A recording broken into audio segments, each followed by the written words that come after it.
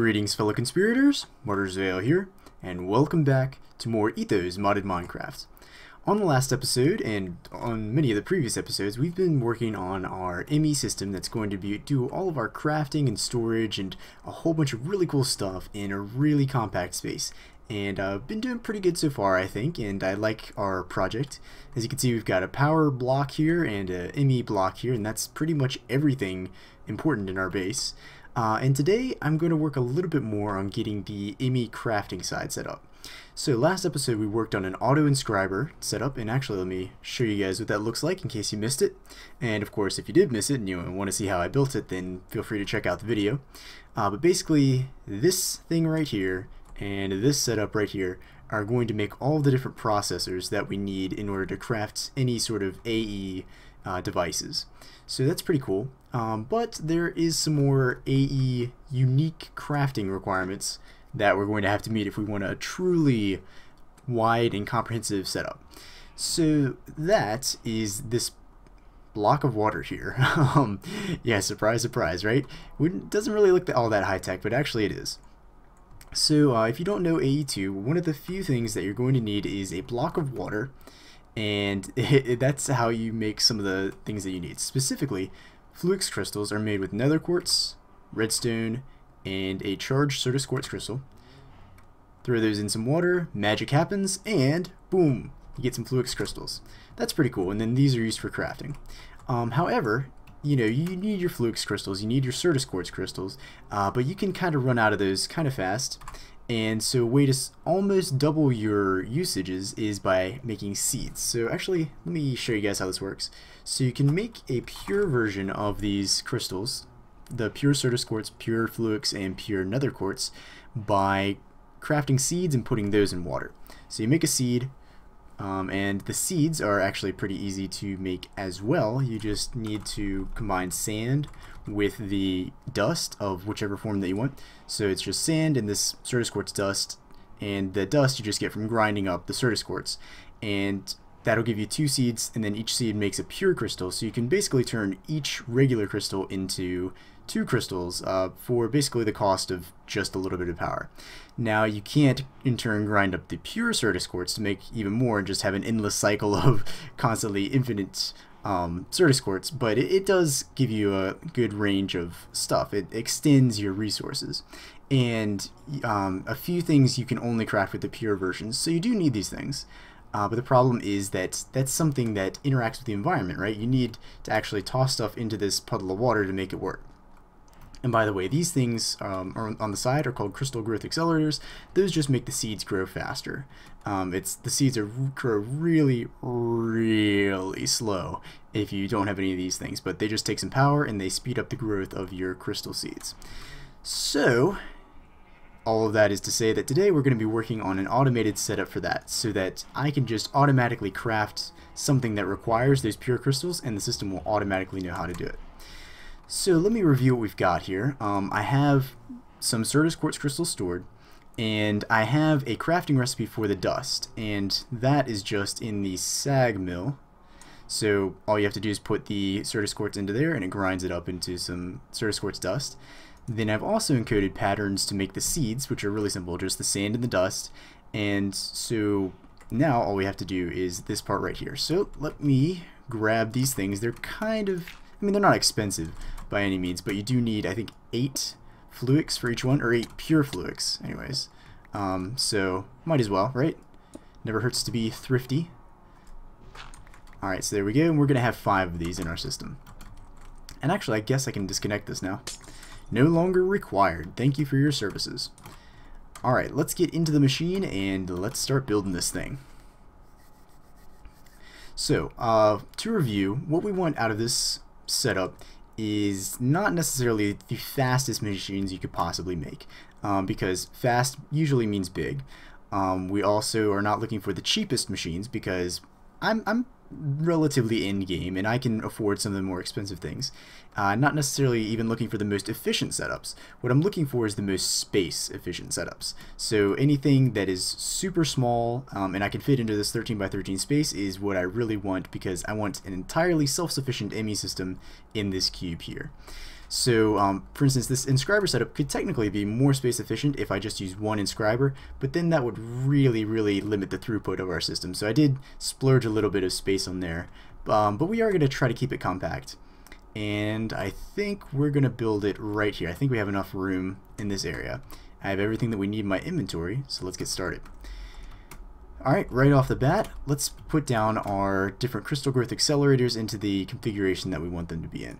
So this is going to be our block of water in the end, so I'm going to want one crystal growth accelerator on every single side. That looks good to me, so let's take that away. And now we need to rotate these so that they're facing the right way, because they can only accept power from these sides, and they only work on these sides, if that makes any sense. So let me see if I can figure out how this goes. That works great. That works good. Let's see. I want you to face this way, that way, and that way. Okay, cool. So now we have all these graded sides facing towards the center, and that's where the water is going to be. I'm not going to put that in until the end just because I know I'll probably mess something up. Now let's get some cable going here to power the things. So in any case where this is going to be touching something else, for instance the inscriber setup, I want to have a quartz fiber to make sure that no data gets transferred. So by placing a quartz fiber, that it allows power to transfer through the system, but it keeps data from transferring. So basically anything that we connect over here is not going to add channels to this setup, and vice versa. These channels are not going to be mixed up in this. We want two sort of completely separate systems, even though they are sort of sharing power. Alright, so let's hook that up, and once they're all hooked up, we should see, yes, they are all they've got power, they've got these particle effects, really cool lightning stuff. So yeah, that looks good. Alright, next I'm going to, I guess I should probably, what order should I do this? I guess I'll do it in reverse order. So let's assume that we've already created our product and it's in here. Now what we want to do is we want to get it out of there. And to do that, we can do a neat trick with the transfer node from extra utilities. Let's plop one of those on the bottom, and I want to make sure that that does not connect, just in case. So there we go. It's not going to connect to that inscriber. Now this this transfer node can actually suck items out through a block, out from the world if it's got a few of these upgrades. But we'll install that later. So we're going to assume that our items are going to come out that way, so we're going to need a transfer pipe. Let's put it on this side, I think. And one more should be good. Is that going to connect to that? Oh, it does. Can I... There we go. Just use one of these. could do something a little bit more, a little bit nicer looking, but that'll be fine for us, just to prevent that from connecting to this. This is actually just an energy conduit, so I don't think that it would interfere with this system technically, but I want to be super safe. So I'm going to do that. Now we're going to need a chest. So the chest is going to go right here. And that connects. Great. So any of the completed crystals that we have are going to come out the bottom here into this chest. Then we can grab ourselves an import bus to import it into an ME system and bring that up this way. So that connects there. Nice. Can connect that there, and let me see, I'm going to want, actually I'm probably going to want some quartz fiber there, aren't I? Yeah, okay, so this is just going to introduce it back up to the system. So now we can start actually putting the seeds and the crystals in here. So we've got an interface that's going to connect it to the system, and we're going to need something to dump it into here. And so we can actually end up using, let me make sure that this is not going to connect. Where's my quartz fiber? There it is. So do that, and there we go. So that means that power will transfer through, but the data won't, because I don't want the data going through that way. Now all we need to do is, actually we need these. Let's put one in there and grab ourselves the formation plane. Oh no, have I trapped myself? I have. Whoops. Have to be able to get out. Alright, there we go. And we need a formation plane, which is this thing. And this allows for interaction with the world, and basically what it'll do is if we gave it some sort of block, it would put the block in this space. If we gave it an item, it'll just drop the item into the world. So what's going to happen is this system is going to receive, like, I'm going to say, hey, craft me up some flux crystals, and so the flux crystals are going to go into this interface, get dropped out of the formation plane. Then they're going to sit in here for a little bit until they turn into flux crystals, get extracted out the bottom, and be put back up into the system. Okay, that looks good to me. So now we do need another interface, and it's a little bit complicated. I'll try to explain that later. But now we can just grab ourselves one of those, make sure that these connect. I can actually be cheap here and you just use this stuff. Okay, that is good. So now let me try to explain how this works using the channels. There we go. So we have this connected up to our MU controller, so this system is now live. And basically what's happening here is, if you'll notice, we only have 2 channels used. And that's kind of weird, right? Because we have 2 interfaces, we have a formation plane, that uses up a channel, and we also have an export bus, or an import bus down here. That's 4 channels, but this is only showing 2. So you might be wondering, how is this working? How are you getting away with that? And basically, the way this works is we have a really tiny sub network here. So the formation core, or the formation plane, and this interface, the block one, they're not actually connected to this power, or to this data line. They're connected through power lines using these quartz fibers, but they're not actually directly connected to the data. The only way they are connected is through this separate interface right here. So really the only 2 things that are using up channels on this line are going to be this facade or panel interface and this import bus. So these 2 things are not using up channels, which is kind of nice. So now all we need to do is set this up to take out items from there and set up the interface to tell it when to craft items.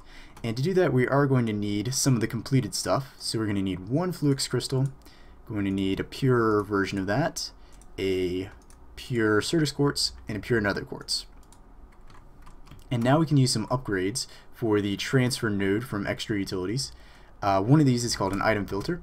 So you just right click and you tell it, hey, I want you to get this stuff here. So only get this, do not interact with anything else. So if it sees the seeds or the ingredients for the flux crystals, it's not going to try to suck those out of there. It's only going to suck out the completed products, which is exactly what we want. So that is part number 1. Then we also need it to actually interact with the world. So usually these transfer nodes, they only interact with inventories like chests. So to get it to actually recognize the items out in the world, we need a world interaction upgrade. And we actually need 2 of them in order for it to extend the range up into this block right here. Otherwise it would fall short. Awesome. And now finally I'm going to use a stack upgrade just in case I make a whole ton of them all at once. And I need to say, hey, pull out a lot of them, because otherwise it only takes 1 at a time. Alright, that is looking good. Now we just need to plop our encoded patterns here into the back, into this interface, not this one. And what these are going to do, I've already encoded these to say 1 seed creates 1 pure crystal. And same thing for this one, same thing for this one. And this one I've just said 1 charged quartz, 1 redstone, 1 nether quartz, that equals 2 flux crystals. So we can plop those in here. And technically, once we put the water in, that is a necessary component, technically the system should be live now. So, you want to give it a try? Let's give it a try. Let's put all that stuff away that we don't need anymore. And let's say, okay, I don't have any flux crystals. I want you to craft me 1 flux crystal. So go to next. We have a crafting CPU. So it's going to use 1 nether quartz, 1 charged Certus quartz, and 1 redstone to create 2 flux crystals. So, whoops, once I hit start, we should see that stuff. Yep, it fell into here. That's going to turn into the flux crystal, automatically got sucked out of there into the chest, pumped it back out into the system, and it's in here. Awesome. That is fantastic. So we could say, hey, I want, actually, let's tell it that we want some nether quartz, right? So we can say craft me up 1 of these, and I already do have a seed available, so we're going to hit start.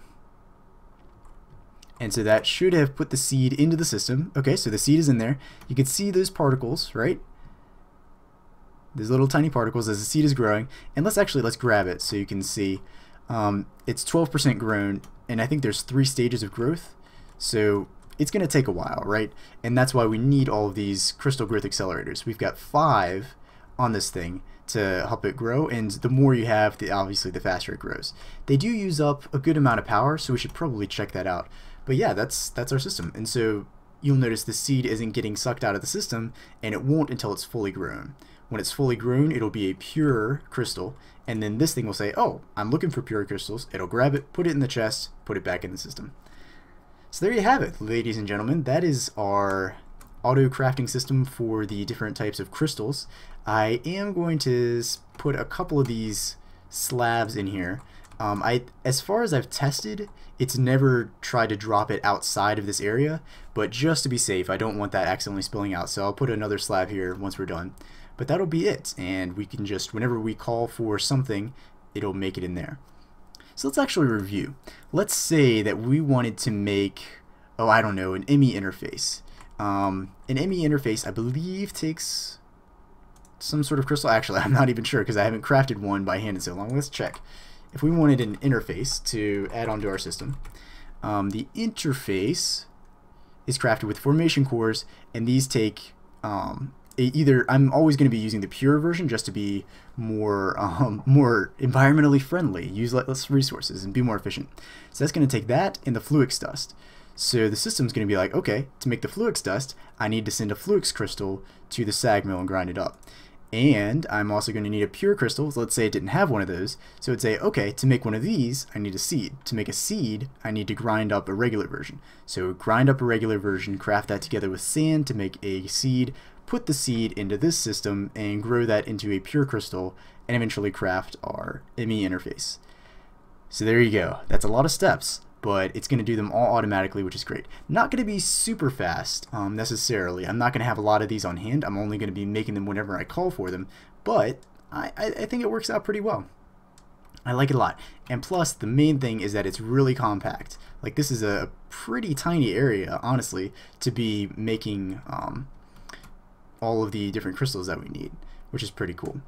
So let me go make sure that this isn't going to be draining our system unduly, right? Because if we check back on our power system and we see that power is draining out of it, that means we're using up too much, and we're going to have to implement some sort of feature to turn off the crystal growth accelerators when they're not being used. And I mean, technically that would be more power efficient, but since I have such an excess of power, I don't think I need to do that necessarily. But let's check, just to double check, just to be sure. Because the last thing I would want to do is run out of power. Because if I did, I wouldn't be able to access all of my stuff in the ME system, and that could be kind of a catastrophe. So let's see. First up, let's check out the capacitor bank. That's this thing. And that is holding steady. Good. So next thing that would be draining was this. 8, 9... Okay, so that is increasing. That means that the power is not being drained out of these faster than it's being generated. And this is backed up with pumpkins. Good. Okay. So technically, I think this would be the last area that would not back up, right? We would have basically, if we started using power faster than we could make it, these would still make power super fast, so they would be backed up, and eventually it would just fall back on the pumpkins not being able to grow fast enough. But they seem to be keeping up just fine, which means that our system is doing great. So look at that, guys. Have we added anything? I mean, from out here you couldn't tell, but from in there, yeah, you definitely can. We've got a whole nother aspect of the system complete, and I think the only unique ME thing that we need to implement now is something to charge the crystals, and that is super easy, right? Because you can make these Certus quartz. You can find these regular Certus quartz out in the world. You can find these out in the world very rarely, but you do need them for some recipes, like the Fluix crystal, for example. So to charge them, you just need one of these chargers, and you just pop in a regular crystal. Let me actually grab one to demonstrate. Just pop it in, it'll charge, and then once it's done charging, you can take it back out. Pretty simple. And I'll probably do that next episode. I don't think it'll take too long, but I might be able to, you know, make a pretty neat setup. Again, trying to be space efficient with these things, so I'm not going to create a huge wall of them. I need to be relatively space efficient. Anyways, guys, that is it for this episode. We made something pretty neat that I like. This is similar to a lot of other people's designs, but I always try to put my own spin on things, and I really like the way this turned out. Very compact, but it works well for our system, so I like it a lot. Anyways, that is going to be about it for this video. Hope that you guys enjoyed. If you did, then please hit that like button and consider subscribing. and I will see you guys in the next video.